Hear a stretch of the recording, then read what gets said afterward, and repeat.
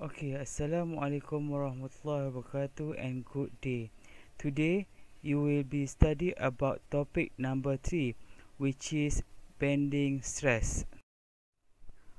In this topic, you will be covered about composite beam and reinforced concrete beam. Before we start the class, students should know about the learning outcome for this topic. Okay, the learning outcome for this topic is students should be able to determine the stress in the beam member caused by bending. Okay, beams constructed of two or more different materials are referred to as composite beam.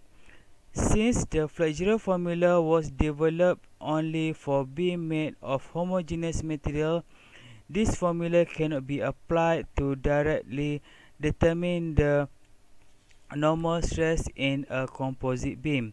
However, it developed a method for modifying or transforming a composite beam's cross-section into one made of a single material. Once this has been done, the flexural formula can be used to determine the bending stress in the beam. If a bending moment is applied to this beam, then it is homogeneous. The total cross-sectional area will remain plane after bending, and hence the normal strain will vary linearly from 0 at the natural axis to a maximum from this axis. It is shown in figure 6-36b. Provided the material is linear elastic, then at any point the normal stress in material 1 is determined from stress equals to modulus of elasticity 1 E1 times by strain, and for the material number 2, the stress is found from stress equals to E2 times strain. Okay, assuming material 1 is stiffer than material 2, then E1 must be larger than E2, and so the stress distribution will look like that shown in figure 6-36C or figure 6-36D. This necessary width can be determined by considering the force dF acting on the area dA equals to dz dy of the beam. It is dF equals to stress dA equals to E1 times by strain times dz dy, assuming the width of a corresponding element of height dy is n dz, then dF prime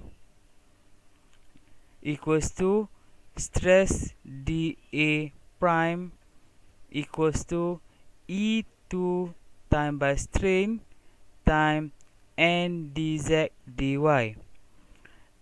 Equating these forces so that they produce the same moment about the z, which is natural axis, we have that the equation is E1 times by strain dz dy equals to E2 times strain times n dz dy, so that we can simplify this equation into n equals to E1 divided by E2. This dimensionless number n is called the transformation factor. The area of the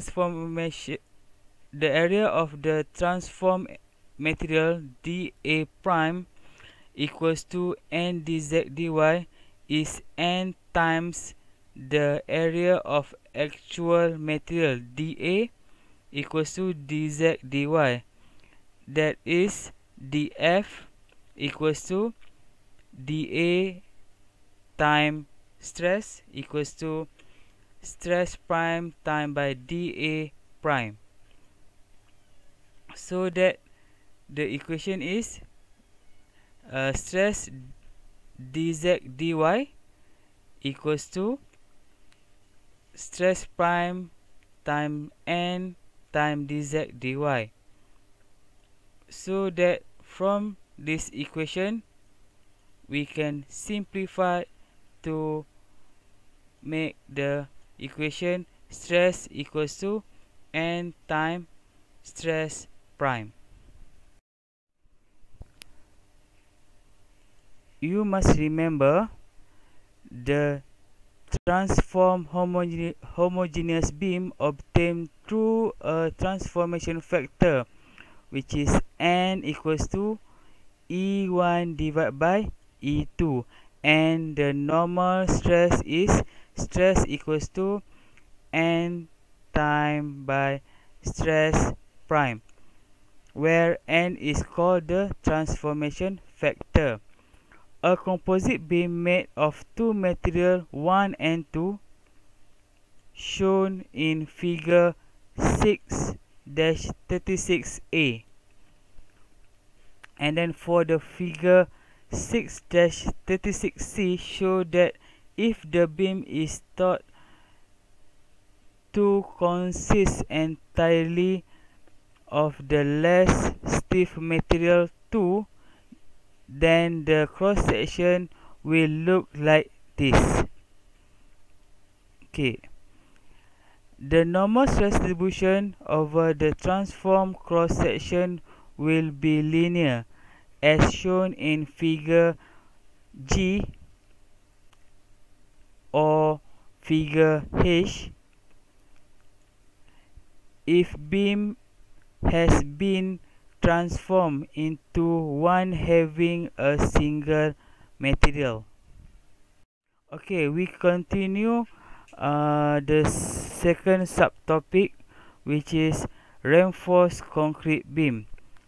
All beams subjected to pure bending must resist both tensile and compressive stress.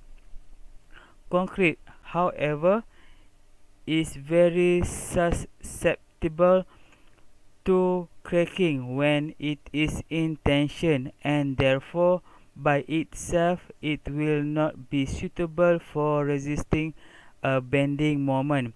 So that steel reinforced rod is placing within a concrete beam at a location where the concrete is in tension. The normal stress distribution acting on the cross-sectional area of a reinforced concrete beam is assumed to look like in figure 6-37b. Okay, you can see this one is a steel rod, and then this one is concrete.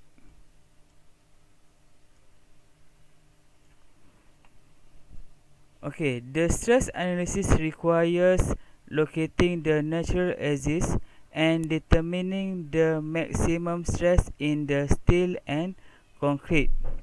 Okay, the area of steel is first transformed into an equivalent area of concrete using the transformation factor n equals to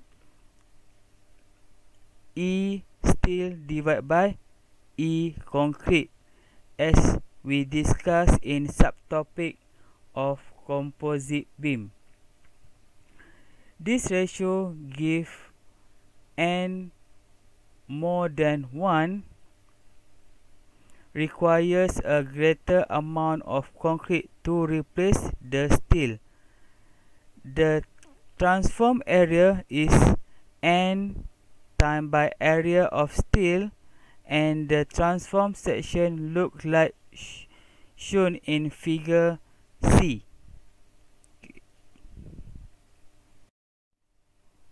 With reference to the natural axis, therefore the moment of the two areas together's summation of y bar times area must be 0. Y bar equals to summation of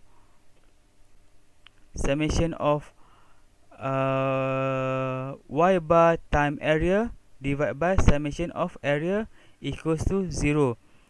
Since BH prime times H prime divided by 2 minus N times area of steel times D minus H prime equals to 0. So we can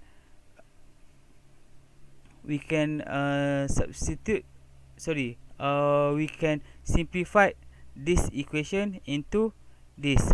So we can get that the equation is b over 2 h prime squared plus n times area of steel times h prime minus n times area of steel times d equals to 0, where d represent the distance from the top of the beam to the thin strip of transform steel, and b is the beam width, and h prime is the yet unknown distance from the top of the beam to the natural axis. To obtain h prime, we require the natural axis to pass through the centroid C of the cross-sectional area of the transform section in figure 6-37C. For your information, the difference between composite and reinforced concrete beam is dimension and area. For composite beam, you just need to change the dimension only. But for RC beam, you need to change the area. Why you need to change area? It is because the shape is not same. Mostly steel is round shape and concrete is rectangular shape, so that the shape both of material is different. That's why you need to change the area. Okay, that's all. Thank you so much. Assalamualaikum.